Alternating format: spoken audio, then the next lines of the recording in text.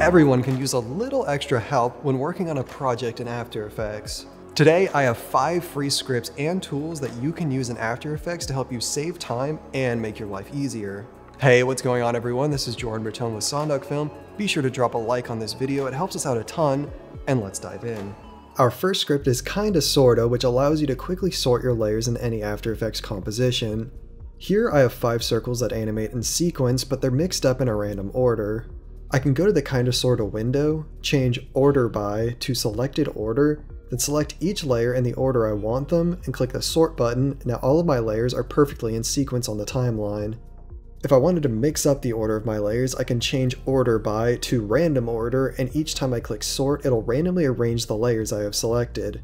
You can also sort your layers by layer name, which will alphabetize your layers, and there's a checkbox for reverse order, which will order things in reverse, so now they're alphabetized backwards.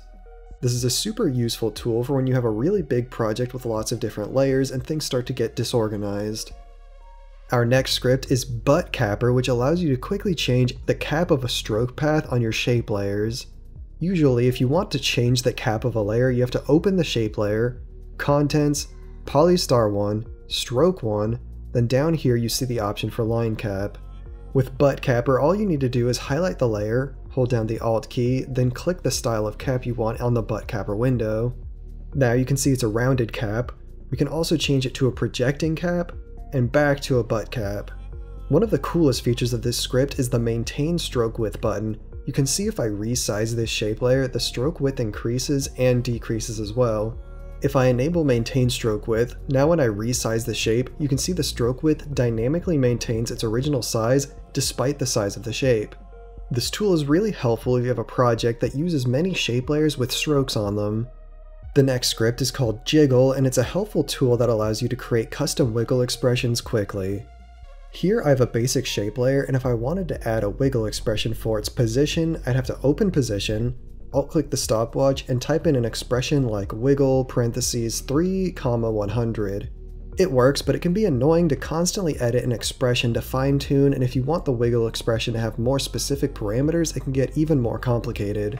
With the Jiggle script, all I need to do is highlight the parameter I want to wiggle. I'll do position again. Now you can choose which direction you want it to wiggle in. I'll just highlight X. I'll keep the frequency at 3, which is how fast it's gonna wiggle.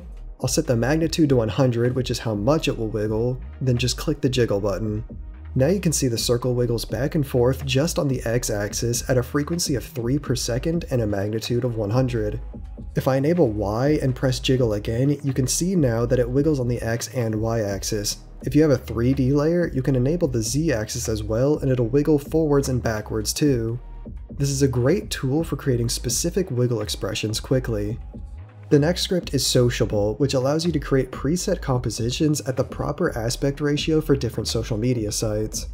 Using the script is as simple as can be. You just choose the type of social media you're making content for. I'll select Instagram Story, set the name for your composition, and click Create Composition. And instantly you now have a new composition with the vertical aspect ratio needed for making Instagram stories. It even has a marker to show you where the interaction icons appear on screen so you can prevent any part of your project from being covered by the icons in the app. This is a great tool for anyone producing content for multiple types of social media. Our last free script is Coco Color Wheel, which allows you to quickly create custom color palettes.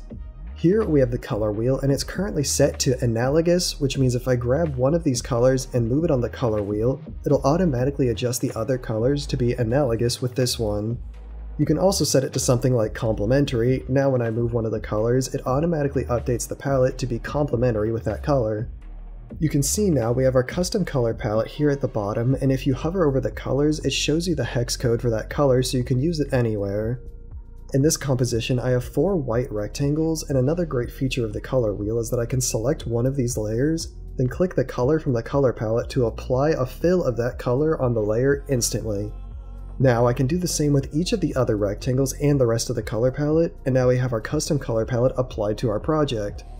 This tool is great for people who aren't great with color theory or just want a quick way to create some new and functioning color palettes.